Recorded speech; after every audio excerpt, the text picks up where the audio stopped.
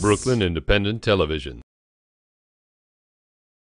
In case you're just joining me, we're here on location at Xaverian's football field, and they're, of course, holding practice. And joining me is two of their key players. Your name? Brinckes. Tushaun Plummer. And they're both seniors, and man, this is your senior year. So how do you feel about this, coming into your own finally? It's pretty crazy how it all flew by. I mean, me and Tutu, we've been playing together since we were 6 at Kings Bay. It's just crazy that it's finally our last year and looking to get out of here with the championship. Yeah, I remember playing with him at Kings Bay, wondering, like, we was so excited to know that we was going to Xaverian together, and now Xaverian is over and we're about to go into college. Let's go over last year, because last year you were in your junior year, and you guys really were supposed to do it last year. What went down last year that sort of held you guys back, you feel?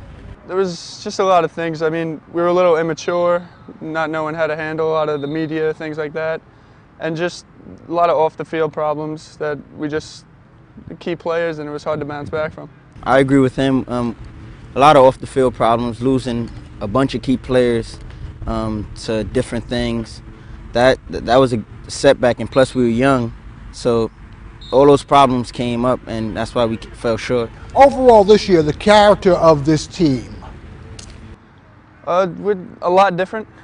You know, we're a lot more confident in how we play. We know that we have what it takes to compete in the AAA, which is the hardest league in New York.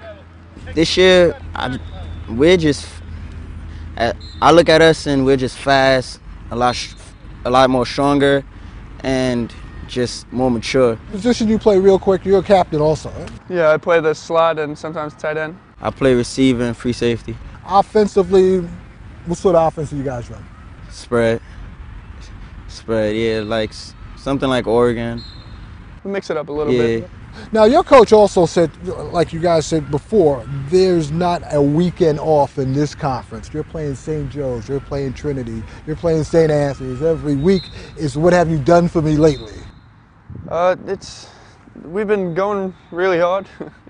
Every game is going to be a challenge. Every week, if you take it light, it's gonna come back to you. You know, you got to just, every week is preparation. You can't take any team lighter than the other. This league kind of reminds me of the NCAA. You know, if you mess up one week, you get a loss, you're not going to make it to the national championship if you're a national championship contender. That's what it kind of reminds me of in this league, because one loss you can fall, like we were number 2 in our conference, whatever you want to call it, and now we're number 5. Like, we fell short from one loss, and that was a close loss. We fell short, and we just dropped way down the bracket. 15-13, that was really tight. Yeah, it was a game, you know, we kind of lost it during the week. We got a little ahead of ourselves, and it's not going to happen anymore. It was a wake-up call for us. So you really can't look at the internet that much. You can't watch shows like this where guys are really pumping you up and telling you that you're all this and really, right? Am I right? No, you just got to know how to handle it. It's really, you just got to know that whatever everyone's going to say, one week you do bad, people are going to get on you for that. You do good, they'll be happy for you. It's just how we're going to play, you know? To me, it's just like a grown-up process. Like, the media, like, we're young. We're still in high school. I mean, even though we're a mature high school team with a bunch of seniors, we're still young, so it's exciting. The media coming to like our practices. We have newscasters here all the time. Like, we're young, so we're gonna take it as, yeah, we're real good, and then we didn't work as hard as we could to win the game. You understand what I'm saying? Oh yeah, I do. I understand. Now, is there any particular team you're looking forward to playing again as a rematch? Your coach said he's looking forward to Fordham Prep. I can't wait for that game. Right now it's set for homecoming, and they knocked us out last year in a close game in the playoffs, and I've been dying to play them again.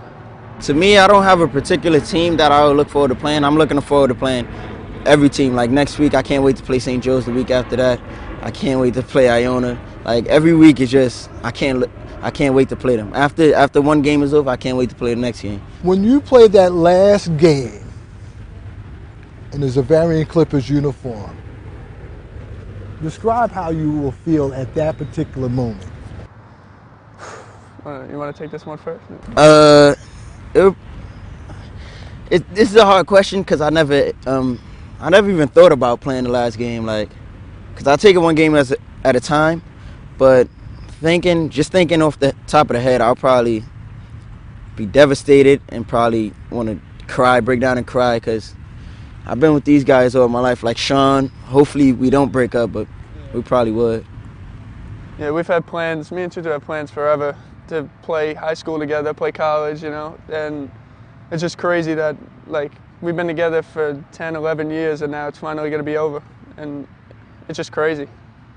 Colleges? What college I want to go to? I don't have, wherever I get a full ride and wherever I get shot on the team, play. Just whatever the best offer is, wherever I like the best, you know, school-wise, and just figuring out what I want to do outside of football. All right. Hello, gentlemen. Thanks a lot. Thank you, and good luck. Thank you. Follow us on Twitter at BK Independent TV.